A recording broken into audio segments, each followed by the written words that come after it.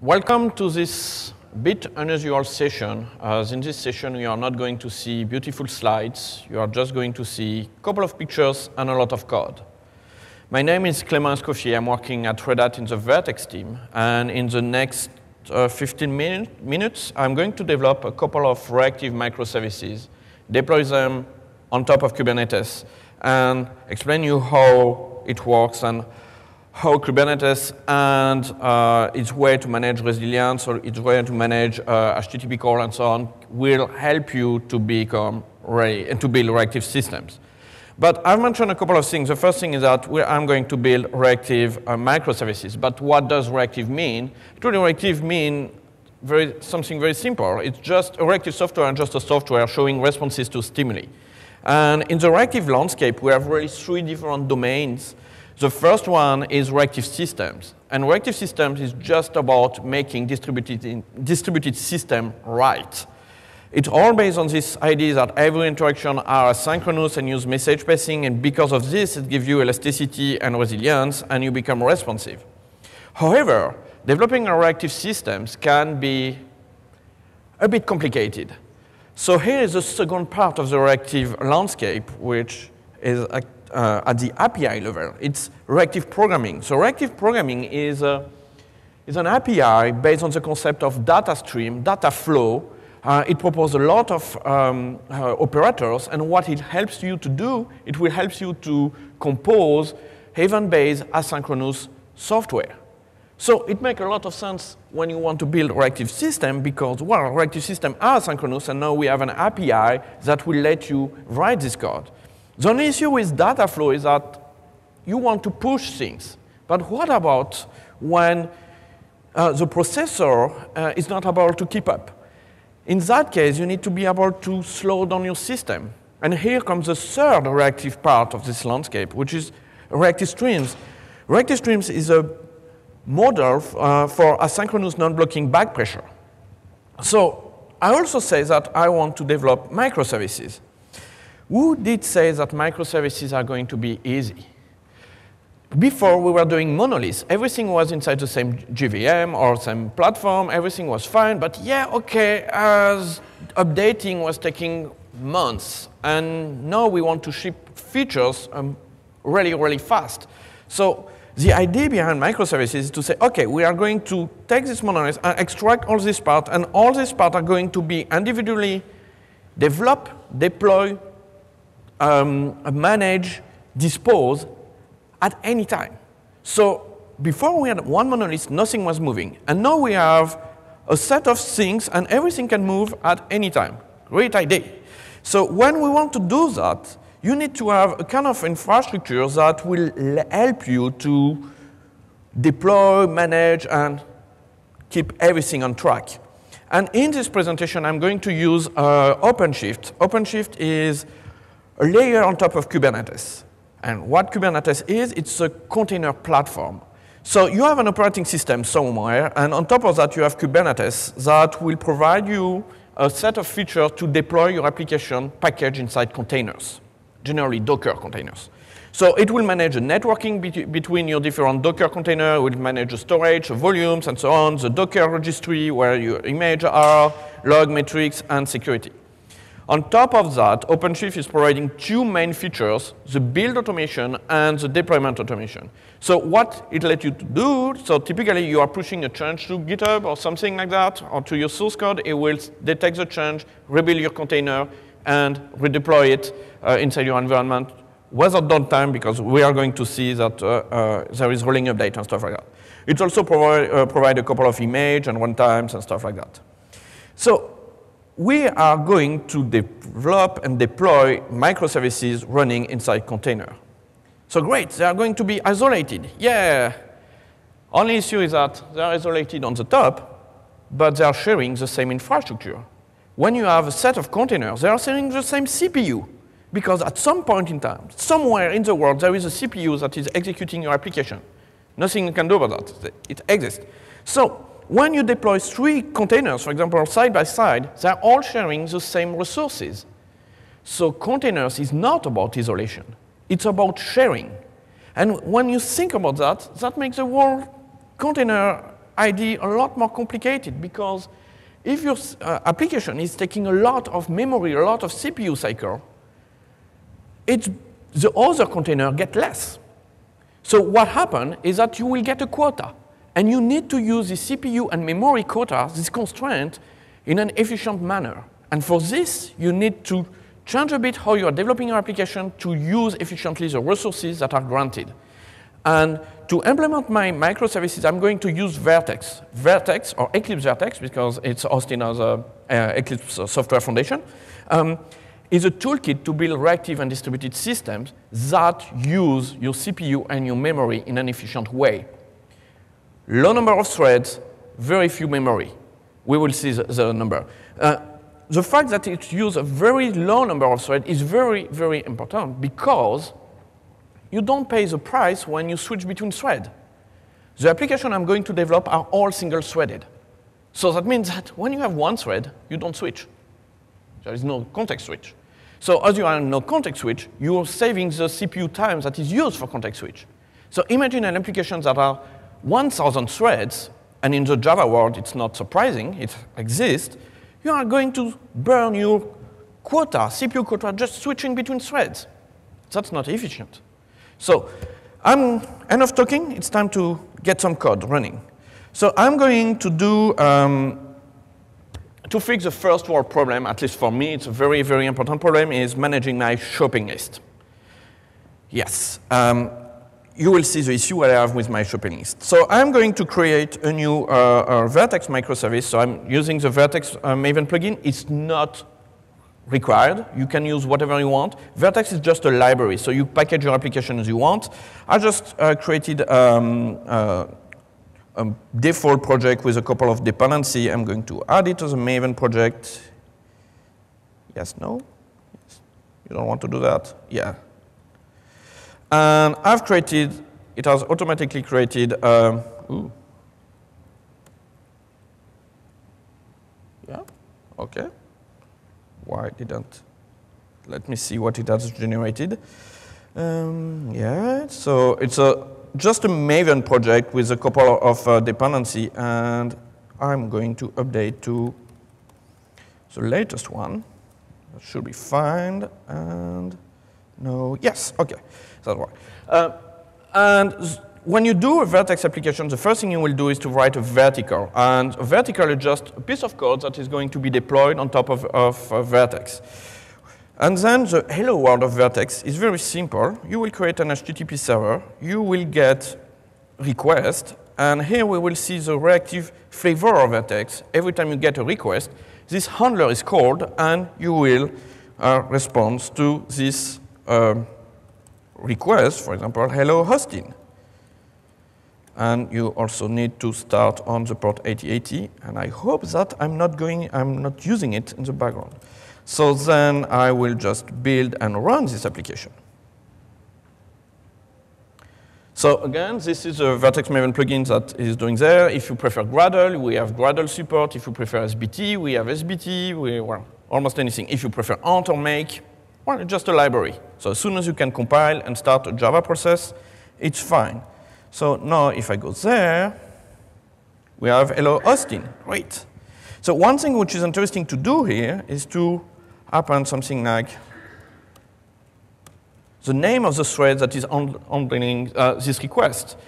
And now if I refresh here, and I will refresh several times, you see that I'm always handled by the same thread.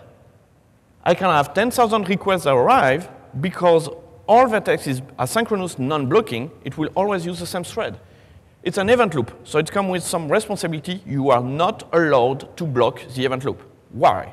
Because you have a set of events that are coming, and the event loop is taking the event, finding the right callback, the right handler, and then next event, and so on. If one of your handlers is blocking the event loop, the number of events you will have in the queue will grow and grow and grow until you reach out of memory. And again, Vertex wants to use your CPU and memory in an efficient way, so you should not do that. So it's totally forbidden to block the event loop. And if you try, you will see that Vertex is complaining a lot, and as Vertex is mostly developed by French people, we are very good at yelling. Believe me. So Okay, but I say that I want to develop a shopping list management. And I'm going to do a very simple model for my shopping list. I'm going to use a map. The key is going to be my product name, and the value is going to be the quantity of this product. I will call that a list, because a map called list, that's fun. That's going to be a hash map. Yes, fine. And now I want a kind of RESTful API. And for this, I'm not going to do things here, because that would be way too complicated to do if it's a get on slash on the path and so on. No, no, no. Where I'm going to use something we call router. And a router is an object that will actually implement all the boilerplate you need when you do a REST API. So, for example, if I have a request get on slash, I will just do, well, what I'm doing here. That's fine. Just say, hello, hosting. Now, if I do a get on slash shopping, let's do something like, let's see, get list. So I'm using a method reference, a Java 8 method reference. It's just, we are going to implement them. If I do a post on slash shopping, I will do an add to list. For performance reason, Vertex do not pass the payload of your request by default, so we just need to tell him. So handler, body handler, dot create. Okay, and we will also do a delete if I want to remove something from my shopping list, something called name, so that's the name of my product. I will do this. This dot delete from list. Okay, it's time to implement this method, and here's double colon. So the first thing is get list. So in Vertex, we are really, really fan of JSON. Everything is JSON, more or less. So we come up with our own way to manage JSON. And here what I will do is to just write in my response, well, my list. Done. Oh, here it's complaining because yeah, obviously it doesn't compile. So I say, yeah, it doesn't compile. Add to list is going to be almost the same thing. Again, we are very, very JSON oriented, so I will just get the body as JSON. We have a JSON object. I'm going to get the product name as the string name, okay? And I'm going to have the quantity as the integer quantity. And if it's not set, we will set this sensible default to 1. And now I just need to add this to my list. Okay, great. And now let's return the list. The list. So to do that, I will just call the other method. Fine. And now delete from list. Well, very simple. I'm going to take the path parameter name here.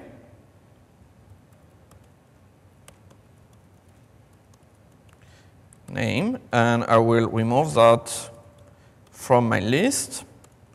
I don't care if it was there or not, and then just do get list. None of this is blocking, and everything is going to be managed by the same thread. The only thing is that we need to modify this to call the router. And actually, we are just calling the accept method of the router that will get the request, look inside the route, call the route. That's all. And now it's compiled again, and let's try. Here we have hello hosting, and if I do shopping, we have an empty shopping list. Okay, great. I'm going to add a couple of things here, like, yeah, I'm going to add beer because beer is fine, and I probably need a bit of coffee too. And I need way more than at least 10 coffee. And we see here, immediately we have coffee and beer, and if I go back here, I have no coffee and beer. Fine, great. My REST API is working. Let's try the delete one. If I want to delete the coffee, which would be very sad, but we never know, I need to remove all this part. We just have beer. So it's working. We have a REST API working. Let's try to deploy this on top of OpenShift, and so on top of Kubernetes. But before doing that, I need to explain you a couple of things in OpenShift.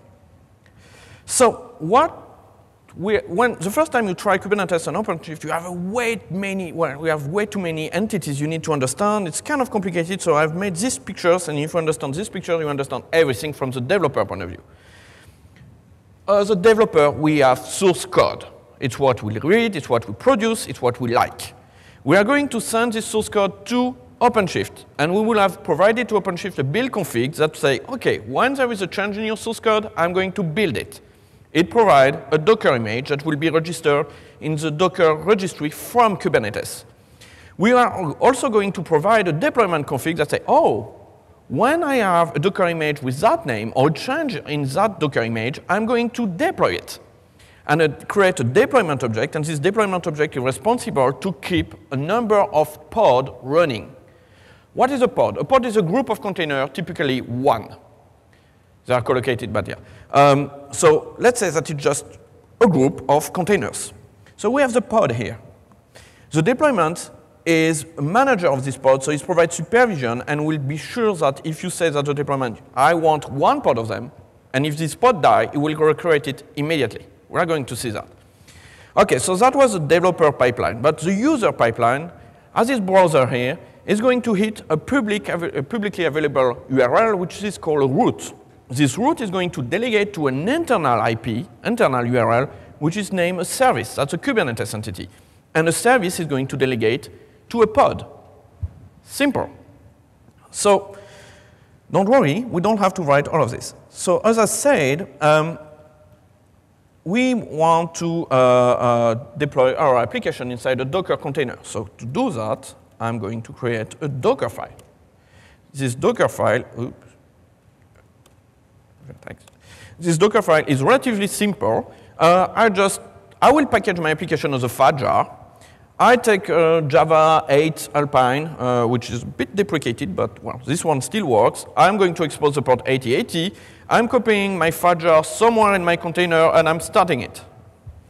So now that I have a Docker file, I will just run a script that will, where I am? No, wrong one. I would stop this. Build with Docker, and what this is going to do is just creating my default deployment, default build config, building my fat jar using Maven package, that's all. Send my fat jar to OpenShift, and if we go back to OpenShift quickly here, and if I go to build, we see it running. So what it is doing, we can check the log. Oh, it just executed the Docker file. So what it has found, it's like, well, you send me this, there is a Docker file. I know what to do with the Docker file. I'm going to execute it. It just executes it, copies the fat jar that we have pushed there, and done. And here we see that he has published the image to the Docker registry. So if I go to images here, we see the shopping backend is there. So my script also creates a default configuration with a root, a service, and one pod, the simple thing. So it's there. We have our deployment name here. It's the first deployment, so version 1. That's my public root. That's my pod that is running. We have an internal service called shopping backend. So this root delegates to this one, and that's all. So now, if I go there, I got hello hosting. Let me do that bigger. And if I go to shopping, I have an empty shopping list because, of course, it's running on the cloud, but I need to add stuff. So I'm going to add in this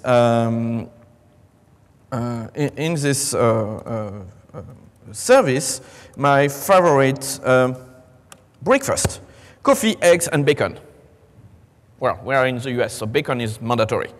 So now, if I refresh here, I have eggs, bacon, and coffee. So what does my script do? It just post request, just because it's boring to write. So you just have the post request. Now we have eggs, bacon, and coffee. Great. So when you are on the cloud, generally why you are on the cloud is because you want scalability. And in Kubernetes scalability, just those two buttons here, and I'm going to do this. So instead of having one pod, you get a second pod. So now I have two pods backing up my service. OK, Let's check. Does that still work? Yes, it works. Does that still work? Really? Let's try. Oh, I got an empty list. The list here, empty list. The list here, and then an empty list. The first world problem for me, split shopping list. Your shopping list is never the one from your husband, wife, friends, roommate, whatever. Your shopping list is always off by a set of products, and it's always your fault. We need to fix that. But just to understand a little bit more the issue, I'm going to modify here and to add a header that one will call xpod. And I'm going to use a hack, so don't say that. But actually, in OpenShift and in Kubernetes, it's the same thing. If I ask for this environment variable, it's going to give me the name of the pod. This is an implementation specific, so don't use it. Or use it, but don't say that I told you to do that. I'm going to redeploy. Build. So it's going to redo the Maven build, OpenShift and Kubernetes idempotent. So if an entity already exists, well, I will just say, OK, your service, your build configuration already exists. I'm not going to recreate them. So I'm uploading the fat jar to OpenShift. Ta-da-dum. If we go back here, we can start seeing, oh, we see here a rolling update. So instead of stopping the app and restarting it, it will try to start the new one, wait until it believes it's ready, and then stop the first one. And when the new one are ready, it will route the request. So now, if I'm here, and I'm going to go here and get my shopping list, we see this. So the X pod, here we have the pod 2N4, and this pod is empty, yeah, because I need to populate things. Let's forget to do that. Oh, that was interesting. When on this pod here, 7SS, we have eggs, and on the other one, we have bacon and coffee. So what's happening here? Actually, when we have two pods, the root is going to do a round robin between the different pods. And as the memory is not shared, because it's internal to the JVM and so to the container, it doesn't work. So really the split shopping list issue. So to fix that, we need to share a data store. And it's what I'm going to do now. And I'm going to use Redis. So Redis is a very simple key value data store.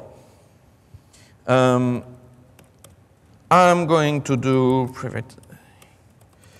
So to model my shopping list very simply, I will write everything to a key that I will name shopping. But the issue is that instead of this map here, I need to have a Redis client. Let's call it Redis. But where is my Redis client? I'm on the cloud. I don't know. It probably has been developed by my ops or something like that. And my ops told me, don't worry, your Redis client is accessible using this name here, the service name. So I don't know if you see it's called Redis. Yeah. I've not been very creative when I did this name. But I need to discover it. So how I'm going to discover it? Well, just using service discovery. Vertex comes with its own service discovery, and when it's running on top of Kubernetes, it will just connect to the Kubernetes services and tell me that the Redis services is the right one. So then I just need to say, I'm looking for Redis data source. Pass discovery. And this Redis data source, I know that its name is Redis. OK. And when you have done this, it's asynchronous. I need to check whether the lookup has been successful or not. If it failed, OK, let's do something sensible that we all do as developer, is writing an interesting error message. Something like that. Obviously, if we have the service, so if we have been successful, so I have my client, my Redis client, Redis. When this is done, I can start my HTTP server because I should be able to handle my request. Great. There we go.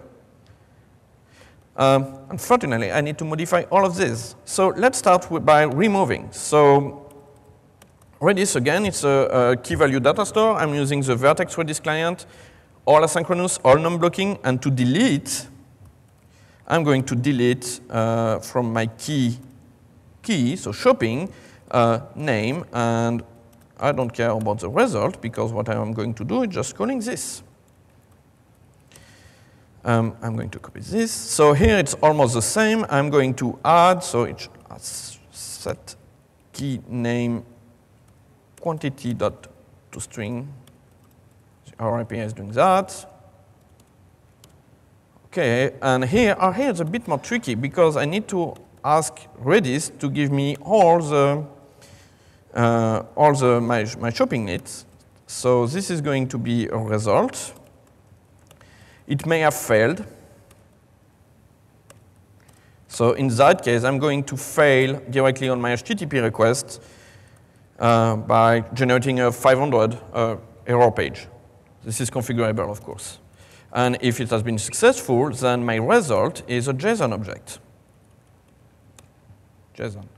And I'm just going to write this inside my HTTP response. I'm going to copy this. JSON.encode. I will just use encode for now. Great. Now it's compiled. Everybody is happy. So let's redeploy this version. We will see the rolling update again. It's going to start. So yep. Does it start? Yes. So here we see the build log here. So we are the build 3. Same Docker file, so it's reuse the ones that has been there before. Up, rolling update again. This is my mini-shift bug because I closed and opened my lid, and yeah, it's a bit off in terms of time, but should not matter. Okay, fine. So now, if I'm back here, it probably say nothing because the Redis database is empty, so I just need to populate things. And now we can see that it's using both pods, so 151 and 05BO. But if I go there, I get my complete list. Great. So as I said, we have a rolling update here, and Kubernetes is trying to detect when the pod is ready before stopping the previous pod. The only issue is that Kubernetes is trying to make an educated guess when the pod is ready. And you know what? Kubernetes is not smart. We have to help him a little bit. So let's help him. I will go to my deployment here, configuration, and I'm going to configure health checks. So we have two types of health checks. Readiness. Readiness are used in rolling update and will be pinged by Kubernetes. And when it gets to 200, we'll say, OK, you're ready. I will use slash, so the hello hosting. So when we are displaying hello hosting, it will consider that fine. And we have also liveness check. I will use the same endpoint, but normally it's probably a 2. And liveness is going to be used by Kubernetes to detect when my application dies. I'm saving that, and now it's redoing the deployment here.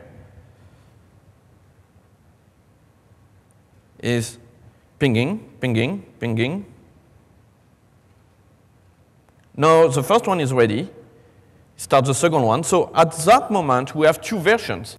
One pod of the previous version and one pod of the second version. So right now, it's going to delete on both, and now we have the two pods. OK, great. So let's try to do another change just to see how does that work. So I'm going to just change encode to encode prettily. So instead to be one line, it's going to be multi-line because, yeah, that's developer experience. Up. No. Build with.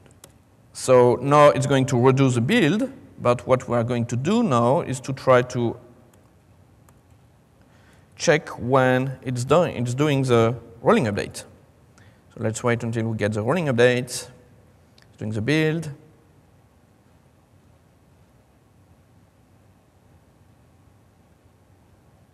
OK, so rolling update.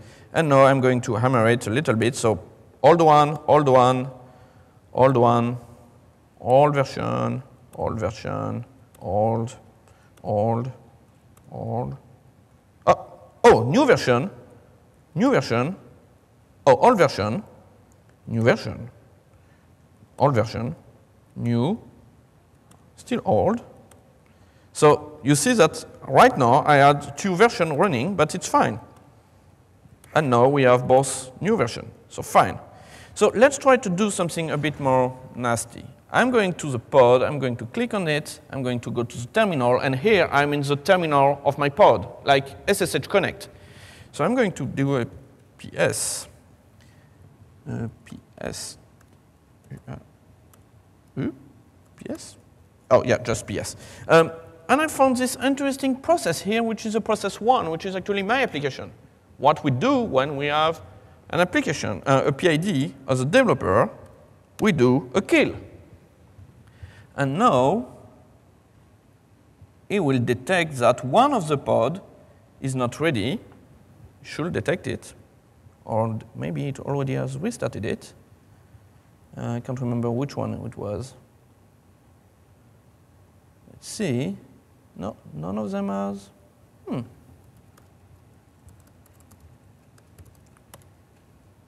OK, no, doesn't want.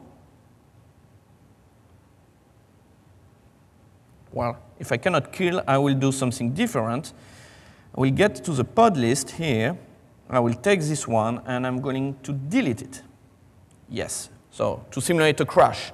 But what's happening here is that it's terminating, but as we have a deployment that say, oh, you told me that I need always 2 pods, it will immediately create a new pod, and I still have a 3 scaling to 2. So it's terminating the first one, and scaling to 2. But right now, I have 2 pods running. OK, but a microservice is not really a microservice if we are not consuming it, and it's what I'm going to do right now with a second microservice. It's going to be a front end on top of that one, and what it's going to do is relatively simple. I'm going to call the first microservice, retrieve my shopping list, and for all items from my shopping list, I'm going to call a pricer service that I found, that is done by another team, and so on. And every time I have a result for my pricer, I'm going to write that inside an HTTP response. So first thing is that I need 2 services. But if you have seen my previous code, I was using callbacks. And you don't really want to use callbacks, because the first thing you will do when you use callbacks is to change your indentation of your IDE to be 2 spaces. So at least it fixed the issue between tab and space. It's 2 spaces. So here I'm going to use Eric Java 2, and thanks to Eric Java 2, we are going to have a bit better API. So I'm going to use service discovery again to get the pricer service and to get the shopping backend service. That's the same call we did, but instead of get web client or get Redis database, now I get a single little data stream that can contain at most 1 value. So I have these 2 singles, S1 and S2, and I want to continue my execution when both have received their value, like a bit like a future. So what I'm going to do here, I'm just going to say zip S1, S2, and when both have been completed, or one of them has failed, when both have completed successfully, I will execute this code here, and this code is going to do pricer equals P, shopping equals S, so just add value to my fields, and then I will just return what I'm doing here. So an HTTP server. Something very important about RX and all those reactive programming is that by default it's lazy. It's not going to do anything until someone does a subscribe on it.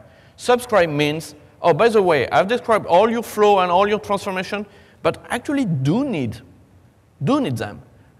And when you do the subscribe, it's going to materialize the whole flow and get it running. So now I should have my pricer, my shopping, and my HTTP server running, and my HTTP server is doing something very simple. Get shopping list here, and it's what where we want to call the 2 services. I'm going to use chunk request. And this is because I want to control my memory. Chunk request is something that exists since HTTP 1.1, and instead of computing the whole payload of my HTTP response, I'm going to write it chunk by chunk. So the client will have to aggregate it. So the idea of this is that imagine that I have a very, very big shopping list.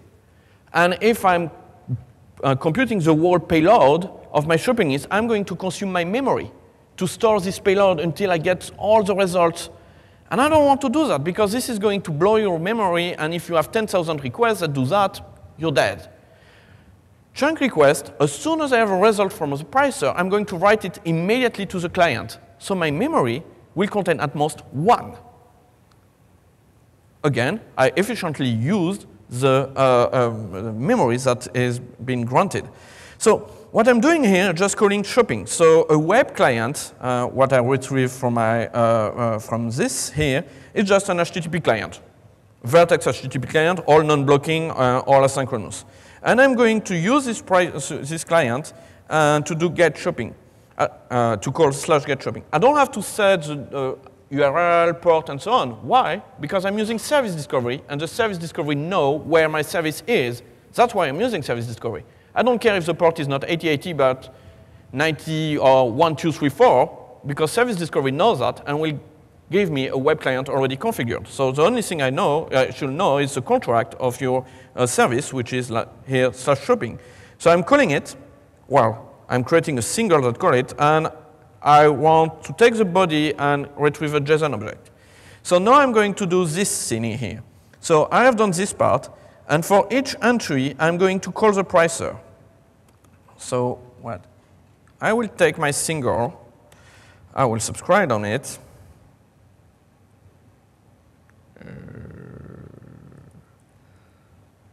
Here, I have my JSON, so that's my shopping list. I will create a flowy bar from this shopping list.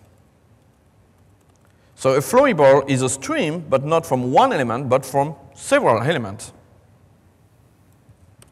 So from this flowy bar, I need to call my pricer for each of these entry. So I got an entry here, and I'm going to use to retrieve the price using the pricer and the entry. Fine. So for each entry I have in my shopping list, I'm going to call the pricer. I'm going to use concurrent access, because I don't care about this service. So if I have 5 items in my shopping list, I'm going to call this pricer 5 times concurrently. And every time that I have an answer, subscribe, I'm going to write it to my HTTP response. So it's what I'm going to do here. If I get my, I would call that JSON. No, it's already used. Let's call that res. OK. I'm going to write the content inside my HTTP response. So I just use write product line. This is my serverless response, and you just need res. OK. If there is an error, because it may happen, I will just do the same thing I was doing before, generate a 500. But because it's a chunk request, right now the client still thinks that it's open. So when I've done all my product, when I got the price for all my product, I just need to close, at least to end my response. And now it should be fine. So yeah, we can. Thank you, IntelliJ. Oh, just believe that this is more readable. This is debatable. OK, I will go back to this project. So this project is using a Maven plugin to do everything we did with the Docker file, but automatically. Fabricate deploy. So this plugin is called Fabricate Maven plugin, and it's going to take my code to package it, interact with OpenShift. It will compute the metadata, because Fabricate Maven plugin knows about Vertex, so it knows how it needs to run inside Vertex, and will send that to OpenShift. It's what we have right now, a build here. So it's a build. We can look at the log. You will see that it's a bit more complicated here. It has 24th layer, because it's using what we call a S2I.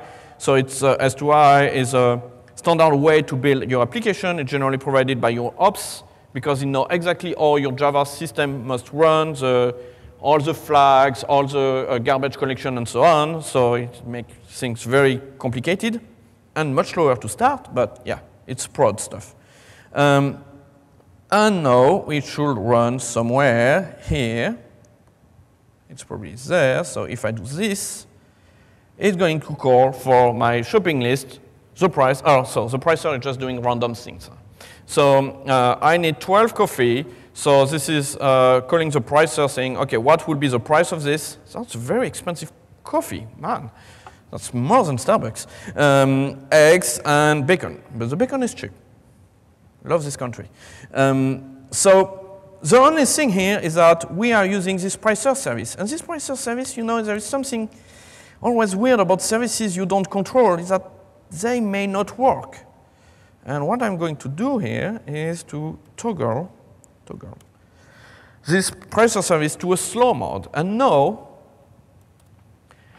everything is slower, because this pricer service is taking 3 seconds to answer all my requests. So you can expect it to be 9 seconds, but no. Because we're using a flat map and we are calling this pricer service concurrently, we are enqueuing the 3 requests. All requests are delayed by 3 seconds, but when it gets the result, it sends me everything back. So instead of being 9 seconds, it's only 3 seconds. So it's already good. It's already built for speed. But we don't want to wait 3 seconds, right? So we need a kind of a resilience pattern here to improve this resilience. And for this, I'm going to use a circuit breaker. So a circuit breaker is a simple object that will monitor an interaction with your, up here, an interaction, a distributed interaction, and will monitor the number of failures, the timeout, and so on. And depending on the number of failures and timeout, it will stop calling the service, calling a fallback immediately. And periodically, we'll try to see if the service is back again, and depending if it's back again, it will call it again, or just go back to the state where it's not calling it and just using a fallback. So Vertex comes with its own circuit breaker. You can also use Hystrix, which is the most famous circuit breaker today. It's just, yeah, here I gave it a name for monitoring purpose. If there is a failure, I'm going to call the fallback. At 3 failures, I stop calling the service. Every 5 seconds, I will try to see if the service is back, and my timeout is 1 second. Obviously, that's a sensible default. You can change that. So I need to, instead of doing that, use a circuit breaker. So it's what I'm going to do now. I'm going to use circuit breaker.rx execute with fallback. I have a first lambda, and I have a second lambda. So the first lambda is a command I'm going to execute. This command is very simple, is this. And I'm going to report the success or the failure using a future object.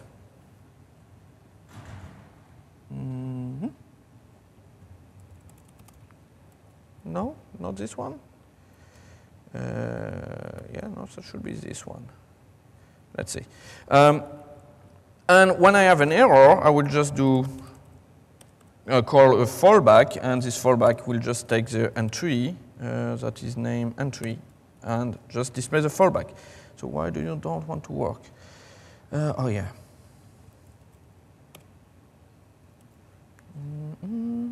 Unexpected return value.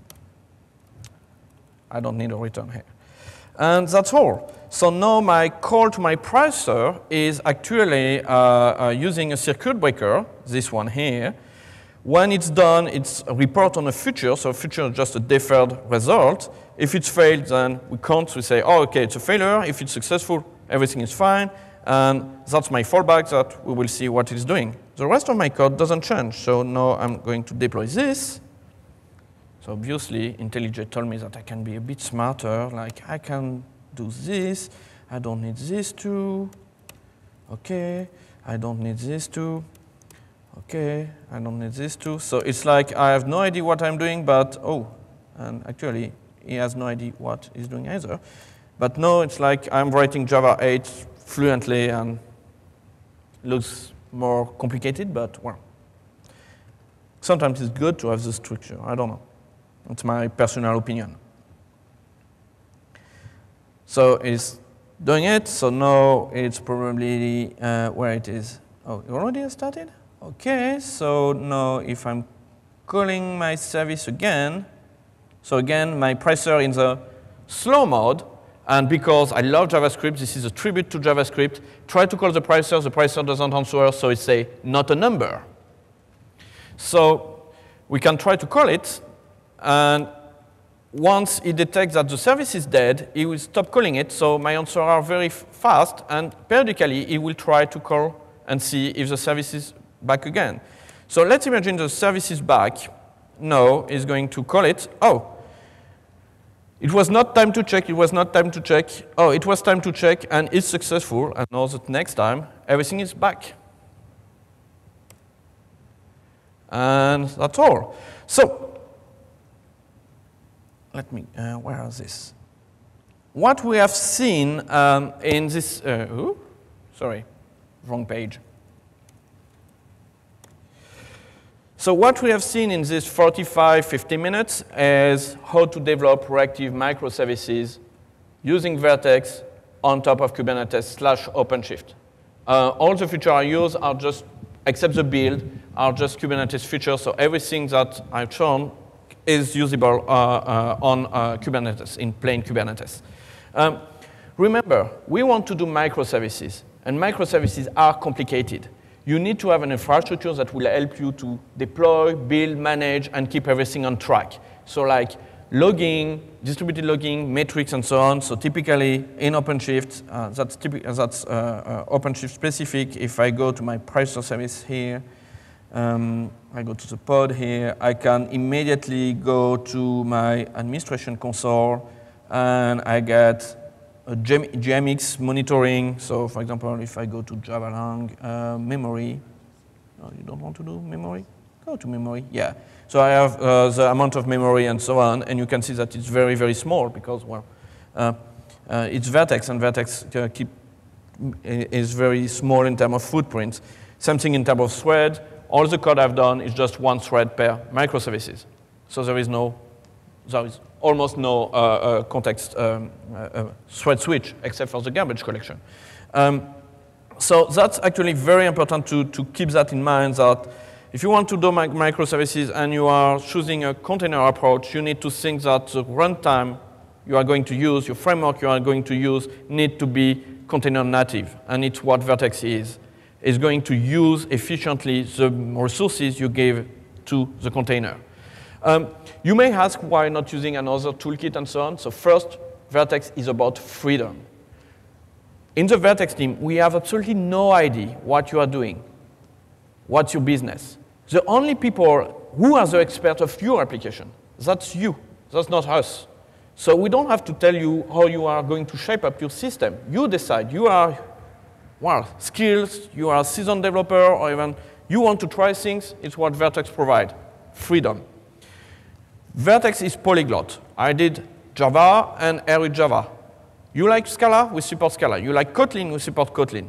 Groovy, Ceylon, Ruby, JavaScript, and I think I'm forgetting one, but I can't remember which one. Go to the web page and you will see all of it. So if you're interested by Vertex, you can follow us on Twitter or go to this page here. This is a book. Do I have internet? Yes? No, I don't have internet, so I cannot show you. It's a free book, 70 pages that will explain everything I did in much more details and see other Vertex features such as the event bus and clustered event bus. It has a chapter on Kubernetes, but it's the last chapter, so you will need to read the 45 or 51st page first. But it's only 70 pages, so that's fine. If you're interested by OpenShift or Kubernetes, you can check it here. That's the open source one. There is several variants and several flavors of OpenShift. That's the open source upstream, or follow us at OpenShift. And if you want to learn, go there, go to this page. You will have many, many articles about OpenShift containers and so on. And if you want to learn and try without having to install OpenShift anywhere, go to learn.openshift.org, and it's a interactive experience where you are going to deploy directly on OpenShift. Thank you very much, and if you have questions, I'm here. We have a couple of minutes.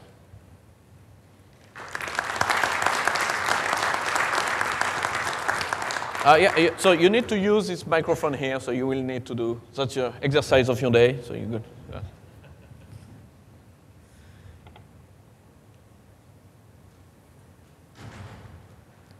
Thanks for the demos. I was very impressed, by the way.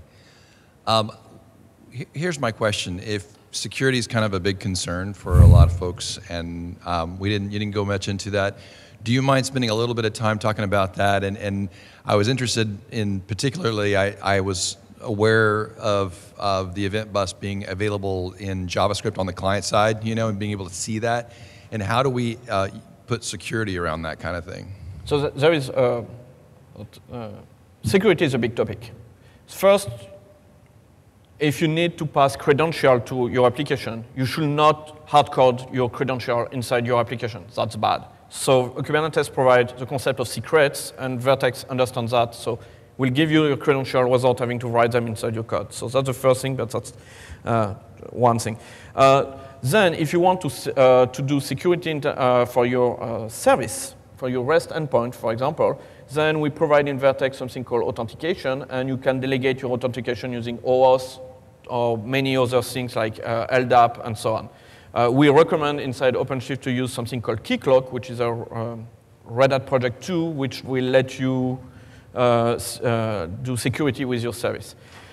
The event bus. So the event bus is, well, it's an event bus on which you can send message, and one of the capacity of the event bus is to have the browser receiving the message that are sent by any nodes that are on the event bus. So it's very powerful. You don't have to deal with WebSockets or to understand what are the protocols supported by your browser, because it will negotiate the transport for the browser. That means that if you have a recent browser, it's going to use WebSocket. If you are using Internet Explorer 6, it's going to use an iframe, and it will degrade smoothly. But you should not use Internet Explorer 6, especially if you're interested by security. So in that case, what is going to happen is that you will use HTTPS, and on the WebSocket side, so SockJS is going to use VSS, so Secured WebSocket, where we have a certificate, and the transport layer is encrypted using the certificate. That's how it's going to work, so HTTPS. Does that? And the event bus can also use, even internally, can use TLS to communicate between the nodes. It's up to you to decide what kind of security you want for the event bus. TLS is the default and the most used security feature. Yeah, you need to go back again. There was no one else at the mic, so I thought I'd grab it again. So when you're talking about HTTPS on the WebSocket, or basically the event bus connection there, yes, from the browser to the back end, are there already packages out there that let you hook in security in that context and have like password, username, password authentication? What are those packages? And what are the toolkits that y'all would recommend we consider using out of the box?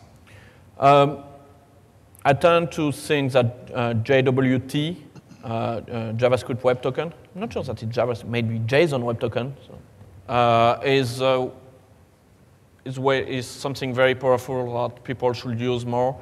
And then, unfortunately, because it's a very complicated protocol, but OAuth 2. OAuth 2 is a kind of protocol where when you read the spec, when you try to use it, you say, wow, come on, that's complicated. But yeah, it's complicated because security is a complicated topic. So one of them. Or now there is a replacement for OAuth 2, which is named OpenID. And OpenID would be thing. All of these are supported by Keycloak. We need to, yeah. So right. I will be in front of the, well, probably this door here, and if you have any other question, I will be just there. Thank you.